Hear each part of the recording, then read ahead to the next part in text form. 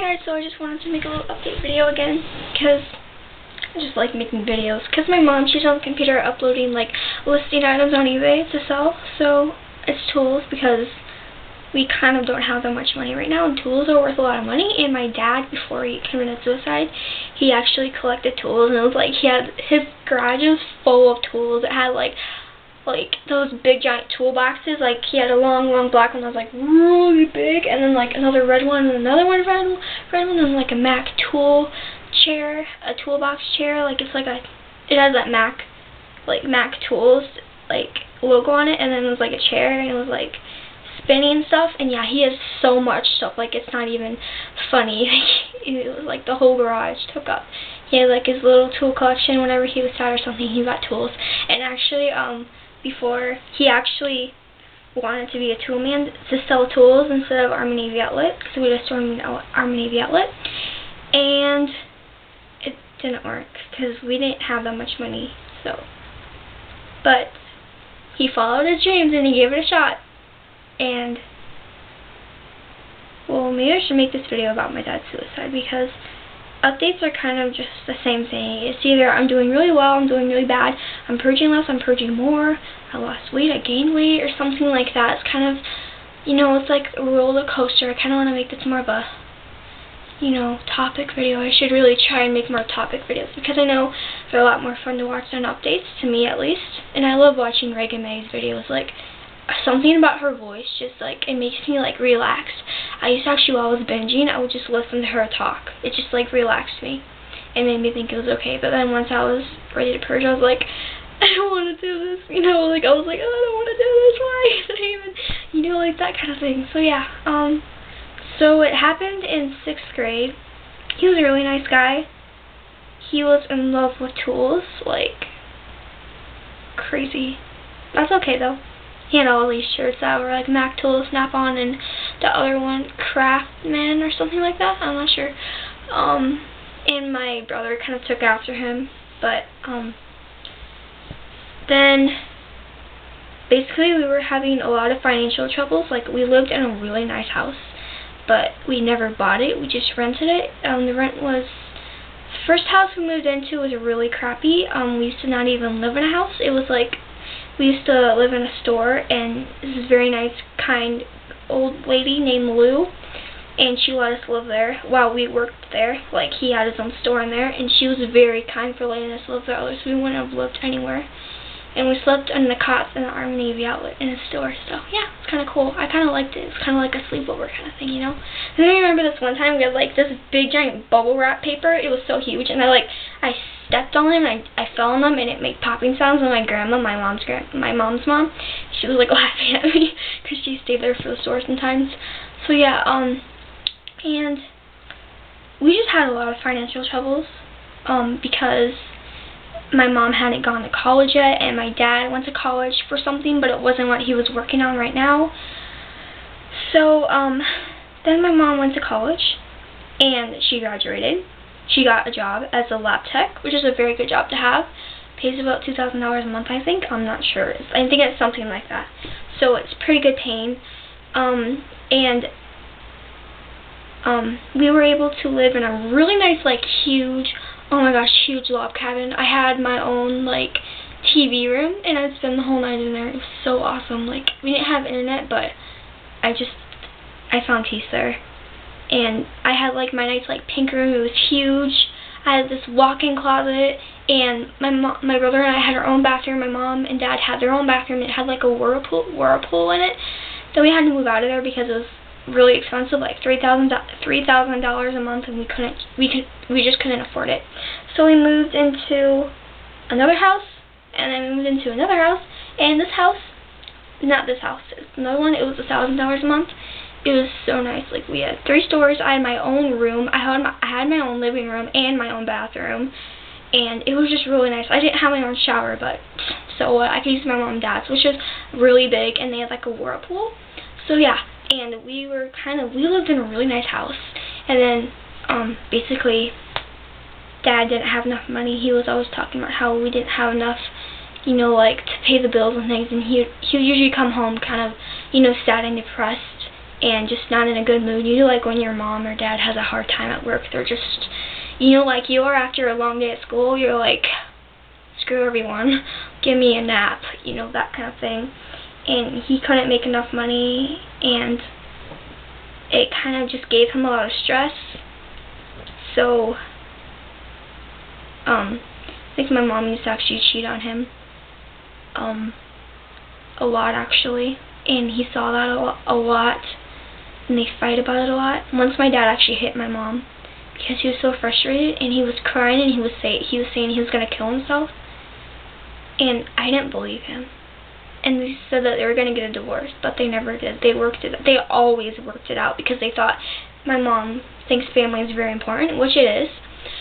So she really didn't want to break up the family because of relationships. And I really like Dad, honestly. I like Dad more than Mom because he was always like, Lauren, Lauren, Lauren, L-A-U-R-E-N, what's up, spell? Beetlebug, Beetlebug. He always called me Beetlebug. So that's why I like call myself Beetlebug sometimes. I don't know. I don't like when people call me that. I only like when he calls me that. So, yeah.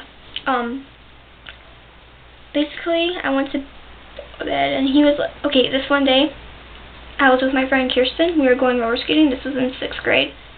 He looked kind of like a really nice dad that like was very caring. But he was just really sad, and I didn't know that. And I didn't understand. He told me something about how Mom is, like, when he was watching Lady Gaga music video, Bad Romance, he loved that song. He was just, like, singing that all the time. I'd sing it with him. So, yeah. And he would just, like, I'm sorry, I'm, like, forgetting what I'm talking about. Okay, I'm sorry. I'm, like, making sure I have enough time on here. And I have, like, 18 minutes, yay. Okay, so he was really sad. And we were in the car, and he was saying something about how he couldn't handle it or something. How Mom always like cheated on him or something. And I don't know for sure, but I've seen a lot of messages that my mom sends up with guys, so I'm pretty confident that she has cheated on him a lot. And she sent letters to other guys, text messages. One night he was reading her text messages on her phone, and I didn't know, like, I was too young to understand what was happening. If I would be as mature as I'm gonna leave that for later. But we were in the car, and I was just like, just get over it. I was in 6th grade. I was goth. I didn't understand it. Like, I understand him being sad, but I never thought about killing myself, you know? And I didn't think he'd actually do it. He never told me that he was gonna kill himself. And then one night, well, that was the same night, I went on a bike ride. Went home. Best bike ride. I was getting skinny because I was like thinking that I was getting a little fat. And like one day, just not overeating, I was already flat stomach. So weird. Anyways, that's kind of like different. But he had chicken. His favorite meal, like the skin chicken. You know, the chicken that has the skin on it. He had that, and I kept on saying, I put salad with my chicken. I was like, this will be a lot healthier. I should have shut the fuck up. Like, that is not nice. And he went on bike rides and walks with me, and he was like, I gotta stay in shape. And I'm like, yeah, look that. He's always like, he just looks muscular. Like, he might be a bigger guy, but he's muscular and strong. So he went on walks and bike rides with our family, and we were such a good family, but now I just feel like our family's like weird. And then the same night, it was a Monday, I went to bed, and, like, I went out of the shower, and he was saying, I was in the shower, and then he was like, I was like, where are you going? He's like, to the store. I was like, okay, bye. That was the last thing I said to him. And then I showered, I got out, he was in his room talking to Mom, and he looked, I don't know, I didn't really understand it, and he closed the door. I just walked back upstairs, went in my room, at like 10:40, I woke up. My brother ran upstairs, and he was screaming at me that Dad committed suicide. I was like, what? What? You know, and I was running downstairs. I ran downstairs, and he was laying there below my staircase, dead, with blood, gun. You know, he shot, like, up there. So hard to see him like that. I screamed, and then I took the gun, and I, like, went, like, why, you know? Like, I was so frustrated, and I don't think I cried at the time, because I didn't understand it. I didn't really cry until the next day, and I didn't really get any sleep. And then he actually, I think he told Mom that he was kind of kill himself, and then killed himself while on the phone with her, because the phone was still on. So that must have been really scary for my mom. So yeah, we couldn't live in that house anymore because it was $1,000 a month, and we didn't have. It was only my mom supporting us now, so we didn't have, like, you know, $1 million to spend on a house. We had to move out. We moved into an apartment, and before we went into the apartment, I actually got 5 days off school for it. I didn't realize why, because I was, like, obsessed with this guy named Chris, and I was like, why, I want to see him tomorrow, I want to see him, like, I was, like, so obsessed. I wrote, like, tens of journals about him and everything. I wanted to, like, have a connection with him. It was crazy, and I don't like him like that anymore. I'm happy that I'm over him. I was just wasting my time. I invented this thing called cross-eye disease, where you were like, oh my gosh, like that. So yeah, I was kind of, like, really in love and obsessed. So yeah. Anyways, I, like, forgot what I was talking about. I'm so sorry. Oh yeah, so we went at my mom's house until we could find an apartment. I really wanted a cat. We couldn't get one though, because the landlord, we told them the situation, but you know, you don't want to ruin the apartment, so we didn't get one. We lived in that apartment for a while, and I wasn't really sad by it. I didn't understand how he was gone, and I was just kind of confused. Like, I was like, he's still here, isn't he? Like, and some nights when I was crying really hard about it, I'd feel like this. I'm not even kidding. I would feel someone touch my shoulder. Once I actually woke up to him touching my shoulder, or someone, and I screamed really loud, and I was like, it's okay. Like, I was like scared. And then I had some dreams about him. Once when he was in the lunchroom at school, I hugged him, but he felt like he was broken.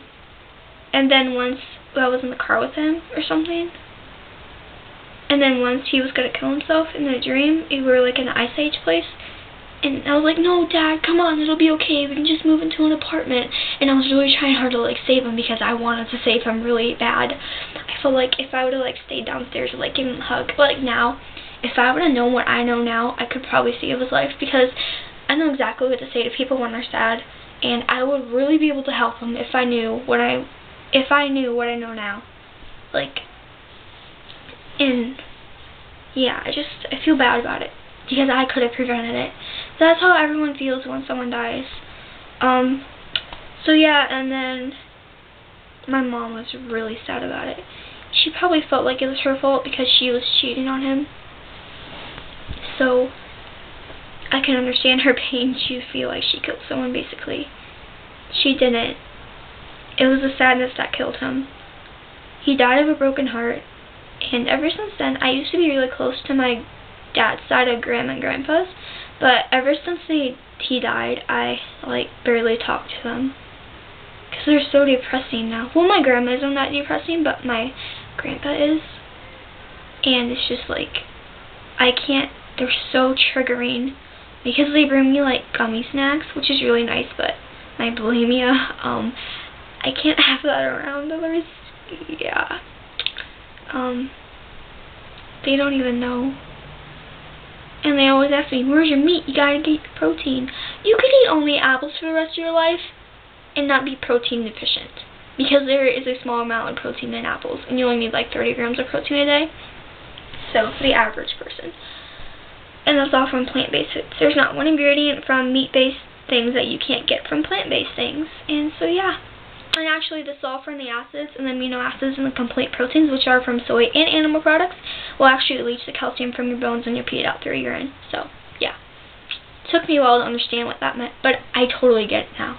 So, I'm kind of changing the subject again, so I'm going to go back to my dad.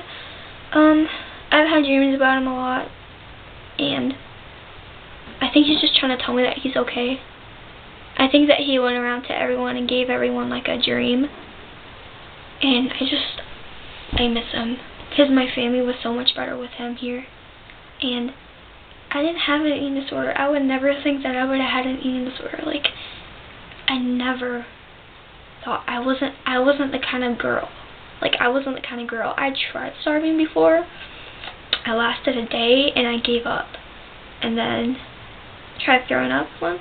Because after I read this book, just a minute. The first time in 7th grade, when I read this book about Perfect, it's about a girl, Isabel, with bulimia. And her friend, I forgot what her friend's name was, but they're both bulimic, and she's like friends, and she makes friends with the popularest girl in school that's like skinny and pretty and has like a million friends, and she's like bulimic too. So yeah, it's kind of a good story. But I want to see what the gift she gets at the end of the story is. I always want to know what a gift is, because like when you tell someone they're going to get a gift, you want to know what it is. Like, you're just like, what's under that paper? You know what I mean? So yeah, but after I read this the first time, I was like, I'll do this once a week. I'll throw up. I tried it, but I went over the sink too. I never used the toilet. Even when I started, like, a little less than like half a year ago, I went in the sink and I did it in the sink. I know. And I didn't even get everything up. Good thing I didn't. Yeah. Because I've had a problem with overeating, and it's kind of my way of fixing the problem. So, yeah. But I just didn't even want to do it again. I was like, this is never going to be me. There's no way I'm going to have an eating disorder. Look at me now. Yeah. So, I just hope that I will see my dad soon, and I never thought that I was the kind of girl that would want to kill herself. I'm just like, I would never kill myself over something that's just stupid. But then, like, a year after my dad died, around April, I got really sad. And it was because my brother was abusing me at the time. And my mom was calling me self-absorbed, and I wasn't self-absorbed at all. And now I think I'm more self-absorbed than I've ever been in this eating disorder.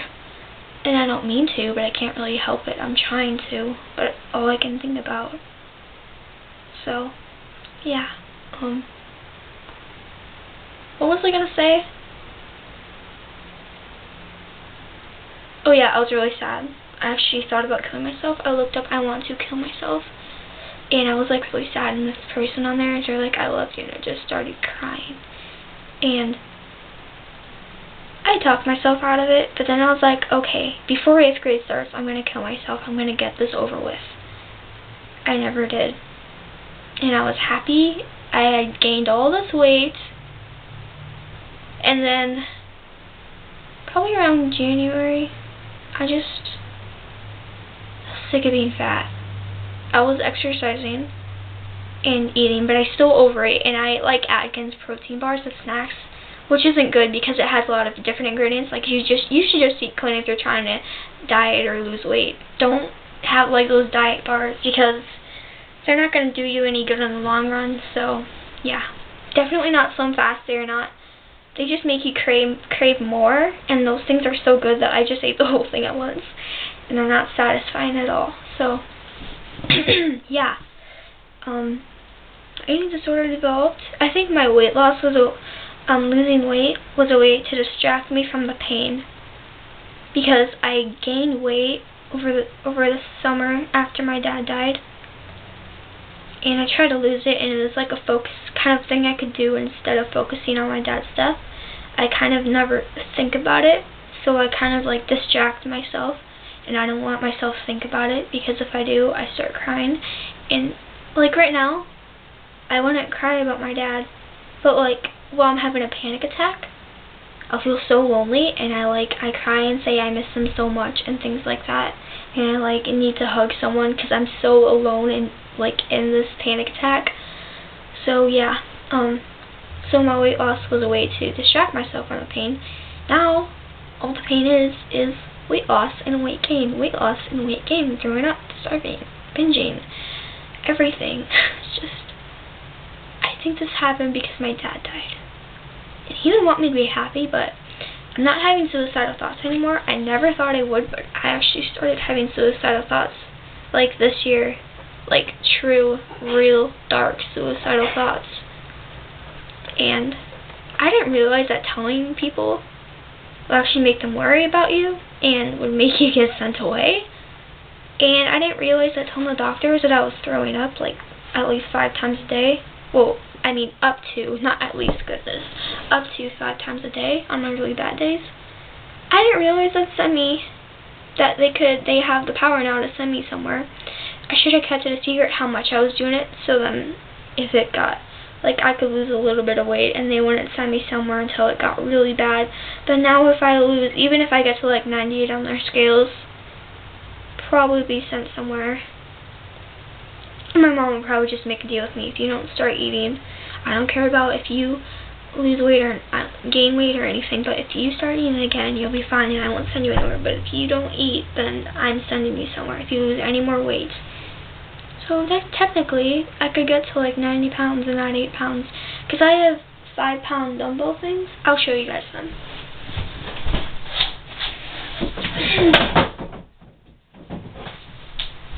Okay, so these are so light. They're like 2.5 pounds. I'm not sure if these are together 5 pounds or if they're each like together they're 2.5, but they are so light.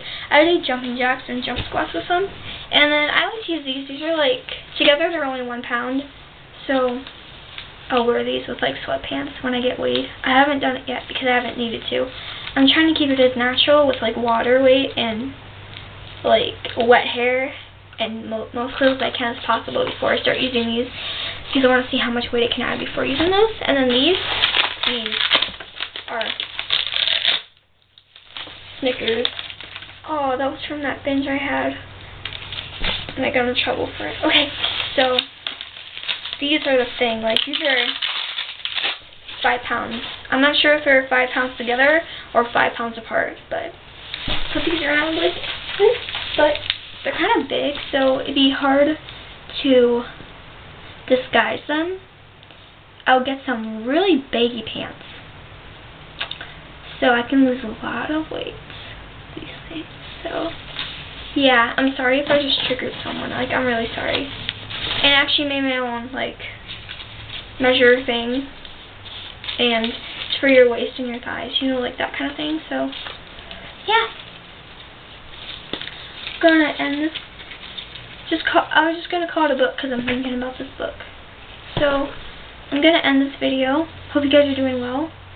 Wish me luck losing weight. I was 105 yesterday, and now I'm 101. So that was like a huge fluctuation. I hope I'm like 100 tomorrow. And this morning I had a really bad start. I had a salad, which I wasn't supposed to have. And then I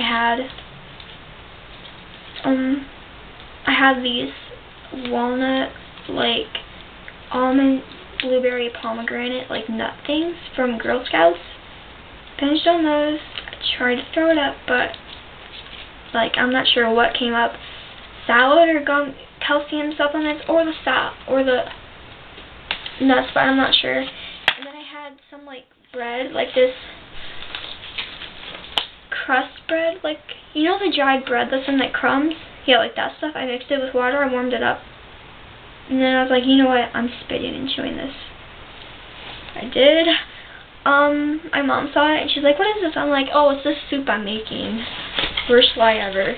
But she was just like, don't throw it up. And I'm like, I'm not. Yeah, I wasn't actually gonna throw it up. I was spitting it up. So yeah, I'm gonna go now. Bye. So yeah, bye. Have a good day.